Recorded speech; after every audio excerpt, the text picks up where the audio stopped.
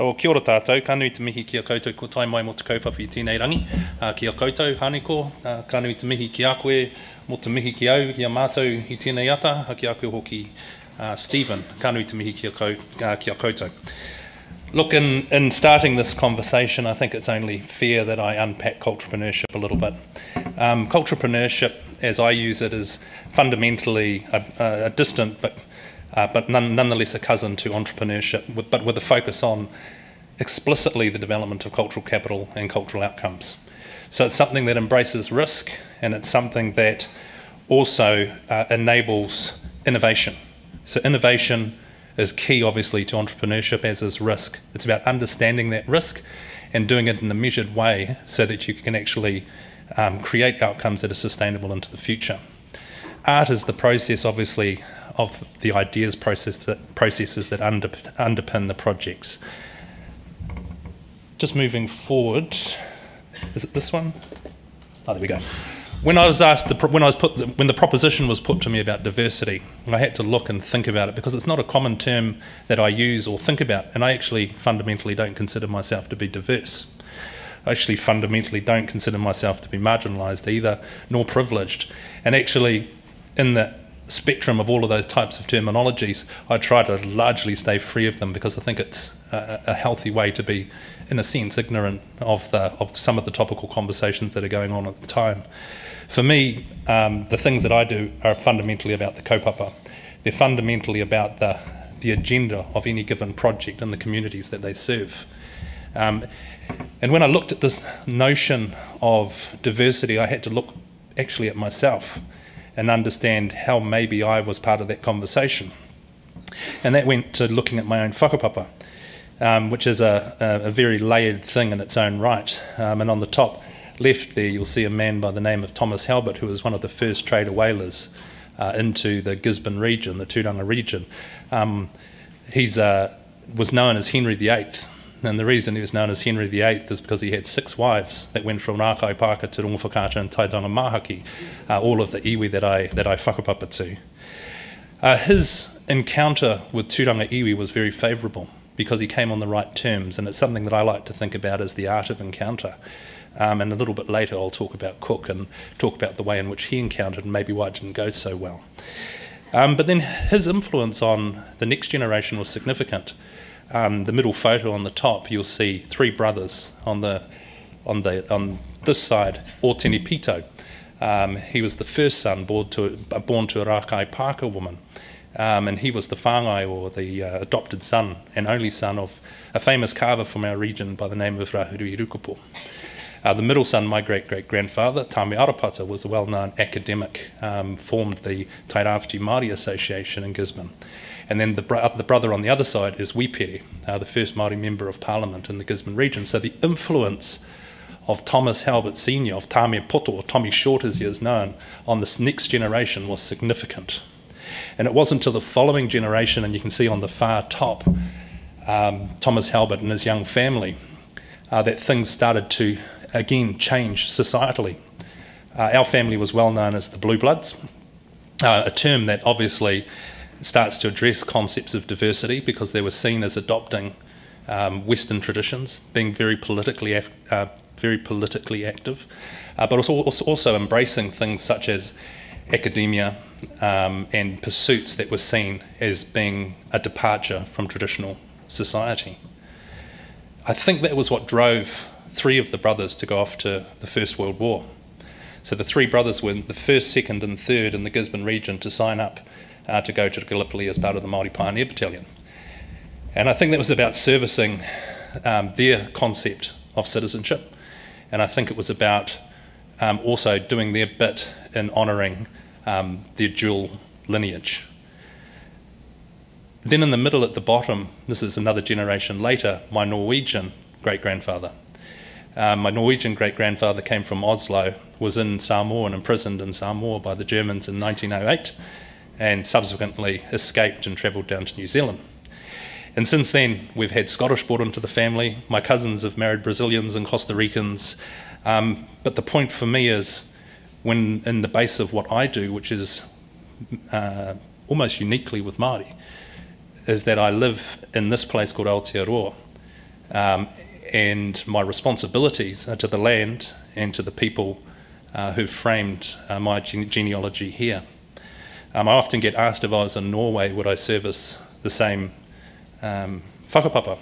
And the answer is yes. I'd love to, at some point in my career, live in Norway and actually start to understand not only the Norwegians, but the Sami, amongst other things. So diversity from me is a very personal thing, and I think is a platform for moving forward, is something that you actually have to understand at an intra-level, not only in terms of the way we relate to each other.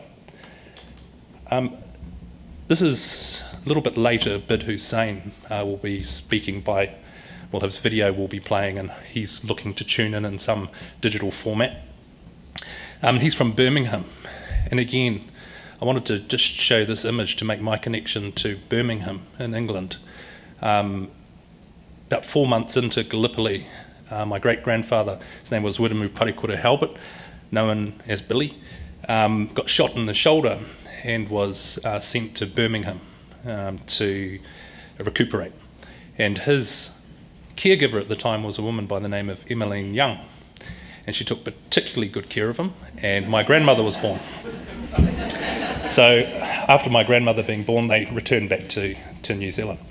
But I think, again, looking at the spectrum of how we interconnect is fundamentally important. So often we look at divisions rather than connections, and obviously these things operate on a spectrum.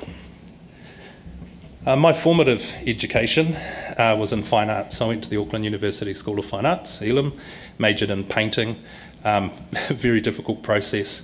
Fundamentally, the saviour in my education was a man by the name of Don Binney.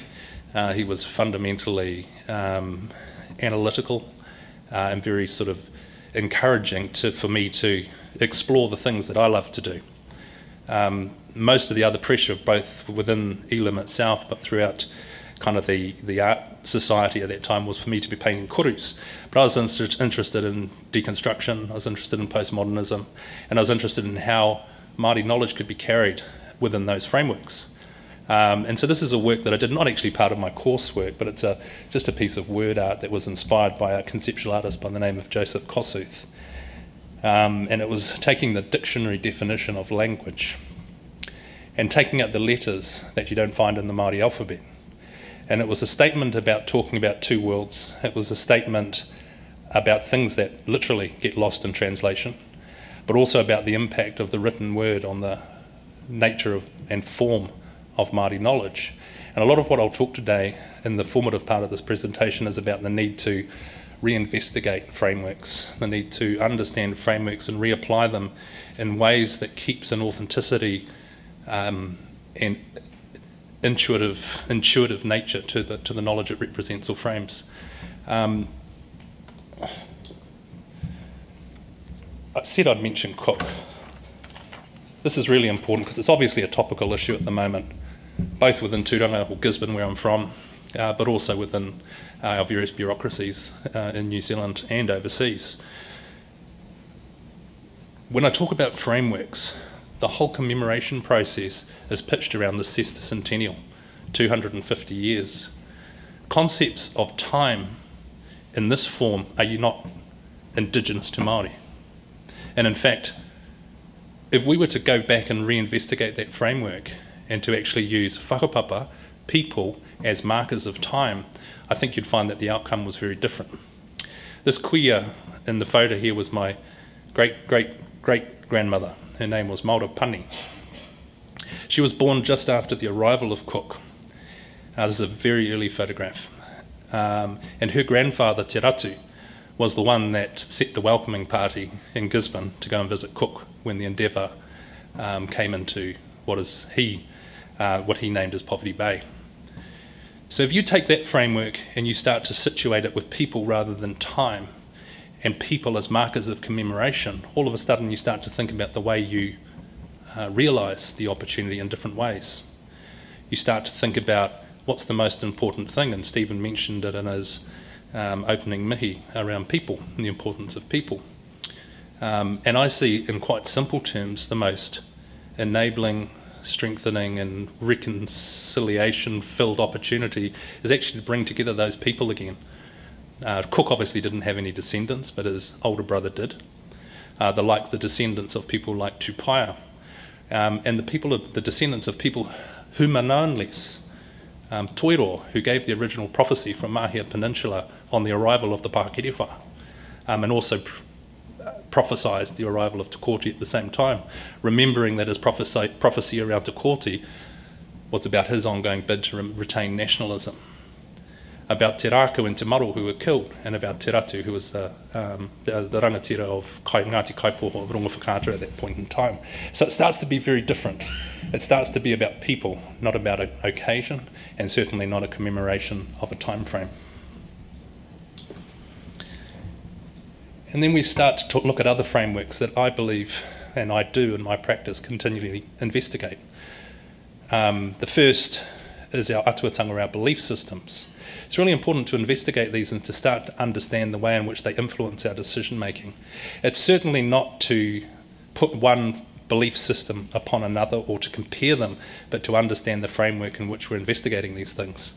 So Te Rerenga Wairua, or Cape Reinga on the left, this was obviously the place that Kupe named. So Kupe arrived in Aotearoa around 1,000 years ago on a waka called Matahaurua. He returned to Hawaii and his nephew Nuku Tawhiti brought back the waka after re-adzing it and renaming it Ngā Toki Matawhaurua. Upon leaving the Hokianga, he said to his people, you don't need to return, only your spirits do. And so he named Te Rerenga Wairua as the place of the departing spirits. And from Te Rerenga Wairua, your spirit goes into the domain of Hine Nui Te Pō, surfaces at the Three Kings or Manawa Tāwhi and boards the Waka Wairua or the spiritual canoe through a number of stops back to Rangiatea.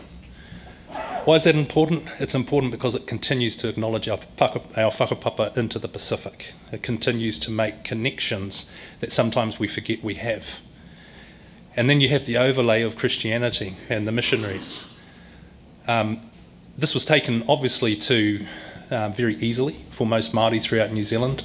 The East Coast, like the North, adopted Christianity very freely and willingly. But I think what we need to do is continue to reinvestigate the impact that that had if we're looking to work off traditional platforms. Every time I say tradition, I sort of, one eye winces because tradition is not really a Māori concept. Continuity is. For things to be tika, for things to be continuous, and not at a material level, at an intangible level. It's about the sanctity of ideas through time and those responsibilities to the intangible domain, which includes whakapapa and people and values. But the introduction of the written word and the shape and form of our epistemology, Māori knowledge, actually has had a fundamental and detrimental impact on our ability to retain everything in a true pono form. It's not saying that it's wrong, but it's saying that we need to continue to investigate that. With Te Kōti, when he set up his belief system called Ringatu, he didn't want it in the churches. He actually wanted it in the marae, and his ideal was for it to hybridise in a form that was still consistent with our shape and form of knowledge. And then we talk about our migration theories. Obviously, for a lot of Māori, we talk about Maui, and we talk about Maui pulling up the North Island. And then in contrast, you have the anthropological perspective premised on material evidence, Lapita pottery and language whakapapa and other things. They're at odds with each other. But I guess I argue in the work that I do that that's actually not a problem. We don't say it doesn't have to be either or. You know, we don't debate the fact that the Bible says Moses separated the Red Sea. So why do we interrogate Maui? And it's something that I'm a big believer in, is that these things can coexist, and that they should coexist, and that we should continue to embrace them and understand them for what they are as conceptualizations of reality, and that over time those things change. One of the things that I like to think about is this idea of looking at things in 360 degrees. In a museum today, the anthropological ethnographic way that you interpret a carving is to look at the carving, to describe the carving, to say what it's made of, to say who it is and what it represents. From a traditional Māori perspective, it actually happens slightly differently. You contextualise yourself with the carving, not the other way around. So starting to think about those things and how we start to actually reposition them in the way we think enables a more fluid and a far more richer process when you're dealing with kaupapa Māori. The migration of the southern right whales and the humpbacks are a good example of this. You know, they leave each year with the blue water, equatorial waters, as they moved south. From a Māori perspective, the system of knowledge was always symbolised through the blooming of the pahutakawa tree and the flights of the kuaka. What was actually happening is, of course, there's something happening under the water, and science over time has helped us explore that. And science should be embraced alongside traditional observation, traditional mātauranga Māori. What's actually happening is the deep scattering layer is lifting as the polar caps are moving from the south, and then the warm water or equatorial waters are moving or gliding down over the cold water, and the fish and the broadbill fish and the marlin and then ultimately the whales follow in down behind. And our ancestors knew this, and so we used it and talked about it in metaphoric terms, about riding on the back of a whale. And we did. We literally rode on the back of a whale as they migrated south as part of that particular event.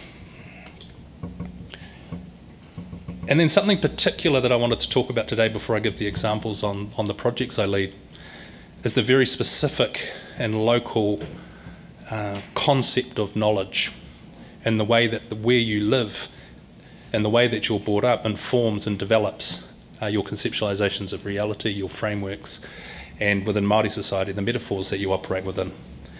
Particular to the East Coast is a profound consciousness of light. It comes out of the easterly aspect that Gisborne and the tairāwhiti have. Tairāwhiti by virtue means the sun dancing on the foreshore. We have a profound relationship with light in tairāwhiti, partly because of the way that it casts shadows, but also because Tūranganiaki or Poverty Bay is actually a series of flatlands with a cradle of hills that sit around the outside. And the morning light casts really long shadows, and people can obviously relate to this in terms of Makan and the way he talked about tākaka, amongst other things. But it has a polarising effect on the way we think about community at a metaphoric level. The light is very distinct, and there's no way that can be debated.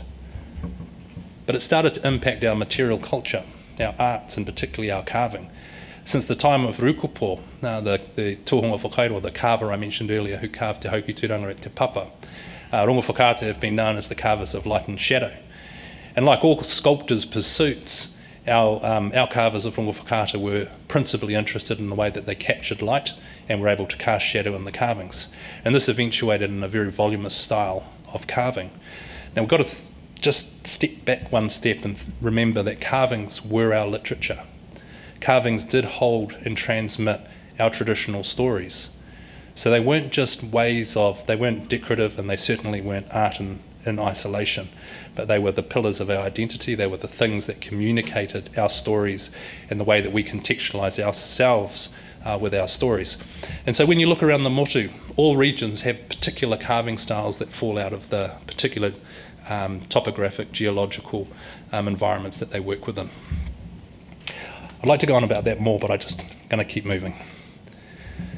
To give some examples of once you've started to reframe things and started to apply some of those challenges and some of that thinking into projects, is this particular one here. It's in the very early days of development, and it's a piece of work that I'm doing with a northern iwi, Ngāti Kuri. So in the Muri Whenua, the far north, there's 5 iwi, and Ngāti Kuri are one of those iwi, and they have particular connection from Awanui, or just north of Kaitaia, to Te Rerenga Wairua.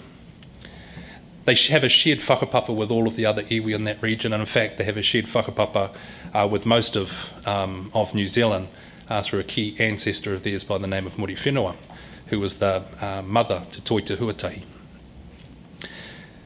The proposition put to me was that they wanted to develop a program that was commercially successful and culturally rich and intergenerationally strategic. So we looked at a long time trying to think through the way that we could identify the value proposition in the north. And what we landed on was this idea that waka, canoes were actually the most logical opportunity to establish a value proposition for Ngāti Kuri. The reason for that, other than the long history of waka in the north, was an opportunity to keep people central, because waka need people to maintain their direction. This was a strategy that was about platforming out of treaty settlement. The treaty settlement process is incredibly damaging to iwi in terms of their social structures, traditional social structures.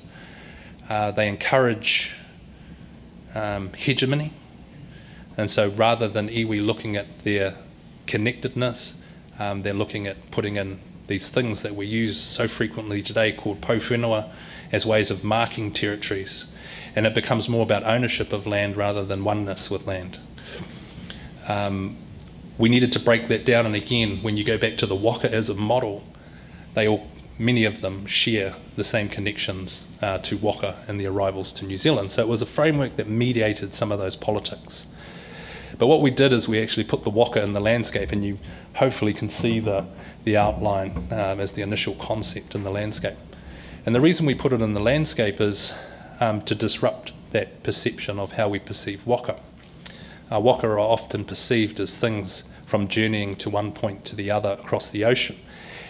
And in that process, over time, Māori have become increasingly landlocked. The Pacific is our continent, and the more we encourage the development of waka, the more we can open up and continue those relationships with our whanaunga throughout the Pacific, and actually throughout the world when we start to talk about the Pacific Rim as well. But it starts to also pay tribute to the interrelationship of our deity frameworks, our belief systems. Because the deity most connected to waka is in fact Tāne. And Tāne has become the god of the forests. That was part of the Christianisation process, where we actually personified our gods. So pre-Christianity, our gods weren't the god of the forests. Tāne was the forest. And so when you took one of his children to create a canoe, you continued to acknowledge him throughout the life of that canoe. And so the kariki, or the prayers associated with voyaging, mostly are about placating Tāne, whose child you've taken from him. So it's to bring that back onto the land, that concept of that starting point of the canoe, but also to acknowledge in the process the tapuai, the footprint of the canoe, which is the opaque white space there, which is the pathway that it leaves. And so this was a framework that we established, and where it will ultimately end up, and this is just starting to develop a little bit more, is in each part of the waka becoming part of the framework of the cultural and commercial development strategy for Ngāti Kuri.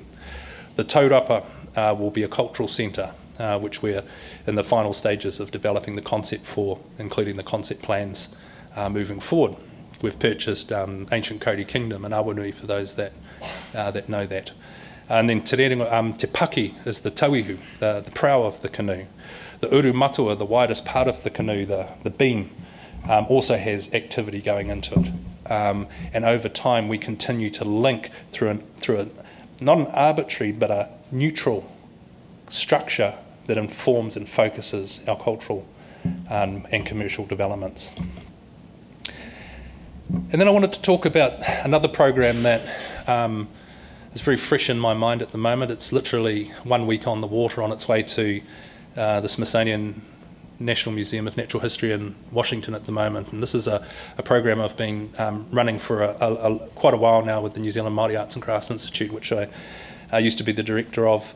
And it's an exhibition and events program. I'm struggling with terminologies here because it's not about the exhibition. It's about providing a platform for exchange.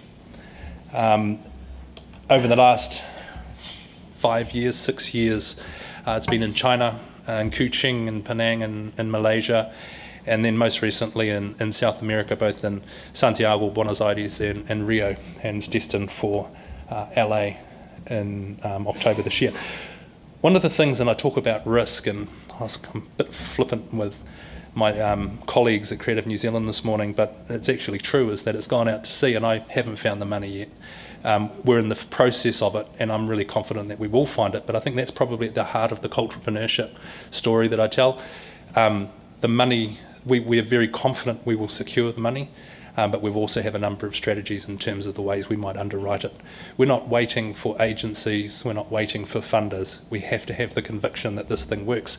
And luckily with this one, we have the evidence. We can actually show that this engages tens of millions of people through social media and visitation around the world. When we think about where we exhibit, the fundamental thing is context. And so this photo here shows it at the Gabriela Mistral Institute in Santiago de Chile. And the Gabriela Mistral Institute is a cultural centre that explores and celebrates modern Chilean identity. But why I was particularly interested in this site is that it was the site of Pinochet's torture house during his dictatorship. And the torture house was actually burnt down and this new cultural centre built in order to celebrate diversity within Chile. The reality, though, was that the Mapuche, the indigenous people in Chile, resident mainly in the south, in the Araucanía South region, had little to do with the GAM, or the Gabriela Mistral Institute. And so this exhibition creates a responsibility upon the government. It's a cultural diplomacy program, and it creates in a gentle way this understanding and responsibility on their government to actually ensure engagement with Māori in this process. We're not setting out to be cultural missionaries. It's nothing like that. What we're setting out to do is actually create environments where there's reciprocal and mutually beneficial outcomes, and it's all about the outcomes. We take a team of 30 people, and each time we do it, my biggest hope is that somehow this has some kind of sustainable impact on the people that we actually take with us. It's a large investment, but it's something that I have seen really change the nature and shape of some of the way the teams who represent us there work. We take a kapa haka, or Māori performing arts group, of around 14 to 18 people every time we go. We take multiple tāmoko artists, carvers, waka builders, and we do numbers of lectures and seminars and host functions at the New Zealand residency with political leaders. And underpinning all of it, we also look at economic opportunity. I've heard it a number of times and said it a number of times, but I think it's appropriate to say it again, is that engaging in commerce is not an issue, because it's less about the commercialisation of culture and more about the reculturalisation of commerce. So starting to understand that, and starting to understand that actually to adopt this position of commercialisation as something negative is assimilated in its own right. And we actually have to stop that and change that and actually be courageous enough to push into those spaces, but to do it in a way that's highly appropriate. And our knowledge frameworks already enable us to make those clear decisions. But we have to understand the frameworks again, because we can't make those clear decisions unless we know where those delineations are. And so that's a challenge to us all as we move forward. And just lastly on this image, this is an image of the Federal Congress in Buenos Aires. It's an image I just really like, number one. But number two, it was an important ceremony this day where the Wichi people in the north of Argentina were requested to come and greet us in their Federal Congress. And at first we thought it was an appropriate process and we're looking forward to it, but what we didn't realise is this was the first time that any Indigenous people in Argentina had ever been represented in the Federal Congress. They did what's called a Pachamama ceremony, which is a cleansing of the Congress. And I think what was most interesting to me at the time was that the Speaker of the House and a number of the governors reiterated the importance of the cleansing of the Congress in order to be able to move forward. So I think a really rich and enabling kind of occasion. And then lastly, I just wanted to talk about another project that's very current. It's called Māori 2. It started in around 2010-11. For me, it came out of the back of New Zealand government giving their formal support for the UN's Declaration on the Rights of Indigenous Peoples. We were one of the last 4 countries to give our support for this declaration, alongside Australia, Canada and the US. And it seemed really ironic to me that the New Zealand government gave the largest international institution agreement to support Indigenous people and to endorse the Declaration on the Rights of Indigenous People without a conversation with Māori. And for the UN to be the kaitiaki of this declaration, but to be structured in a way that didn't enable conversations other than conversations between states. And so the voice would never be heard. But more importantly, we all know that the likelihood of actually even starting to begin to understand the minimum standards and integrate them into our own legislative environment was highly unlikely. And our history within international conventions has shown us that. So this project was about establishing a whatarangi. A whatarangi is a large storehouse. It's on poles, it's elevated. It used to hold our ceremonial taonga. And the reason for that was less about protecting them from people, but people from them, because of the way in which they were used. And so they were elevated into these whatarangi, so whata is to elevate. But the whatarangi are fundamental symbols of wealth, cultural wealth. They're fundamental symbols of the importance of our cultural heritage to future generations. But they're also symbols of safekeeping. So from a Māori knowledge perspective, this was the appropriate framework to acknowledge the Declaration on the Rights of Indigenous People. But more importantly, the challenge was, how did we do that as iwi, as Māori? And probably even more than that, how did we actually get that mandate? So first of all, we carved the storehouse. Again, had to be courageous. We pushed off, we carved the storehouse.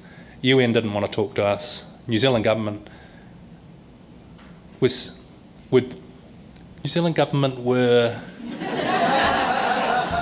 slow in giving support, but since have been incredibly good.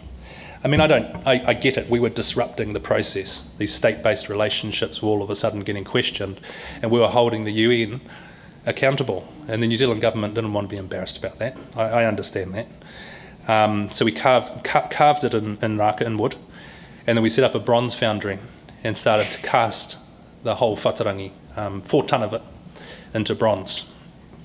Now, the reason for this was really simple. When we're talking about the relationship to our land and the rako, the wood and the tree that grows from the land, we didn't want to then give another taonga away. Carving's a reductive process, and as you're reducing the wood, when you break down the etymology of whakairo, whakairo, the iro is a maggot, and it's eating its way through the wood. And the carvers imbuing not only themselves, but their knowledge in the wood, and the cavity represents knowledge. So we just didn't want to give that away. And so we thought we'd marry the reductive process with a reflective process in lost wax, bronze casting. And then it becomes a reflection of the taonga, which retains its connection to the land. So we went through that process. It was a long, long process. I have to say it was more troubling than what I thought it would be. But again, if you're not courageous and you don't actually push off, you'll never know. This was about 2010-11 when we started this. We're now at the point where we're having direct conversations with the UN. I took a delegation from Aitanga-a-Mahaki, some of my relations from Waihirere, Kapahaka team, and we literally told the UN and the New Zealand mission we were coming. We were facilitated and it opened conversations, and then from that point the conversation with the UN became incredibly easy. They've openly acknowledged that we'd be one of 3 gifts to be accepted over the last 2 years. They had a moratorium which is now lifted. So now we're working through some of the intricacies. It's a little bit like a silent war. There's certain things happening and not quite sure why they're happening in certain ways, but our next step is to put in a container and send it there, approval or not. This is a symbol that's supported in mandate by 68 iwi. A gentleman by the name of Mauri Ora Kingi, who's now passed away, another guy by the name of Rahui Papa from Waikato Tainui, and myself wrote a declaration We presented it to the Iwi Chairs Forum, and we got unanimous support, and 68 iwi signed the declaration in support, and it was an easy transaction. It happened over 2 days. I'm not aware of any other document that's been signed by 68 iwi in such a short amount of time. So it's moving forward. There's a number of challenges ahead. Here it is in finished form. We're just completing the engineering. It's sitting at Te Puia. You know, I had to get Te Puia and New Zealand Māori Arts and Crafts Institute to fund this, but accept that they had no control on the destiny of this taonga. That was challenging. Challenging for a board to accept all the liability, but actually none of the leadership responsibility or recognition.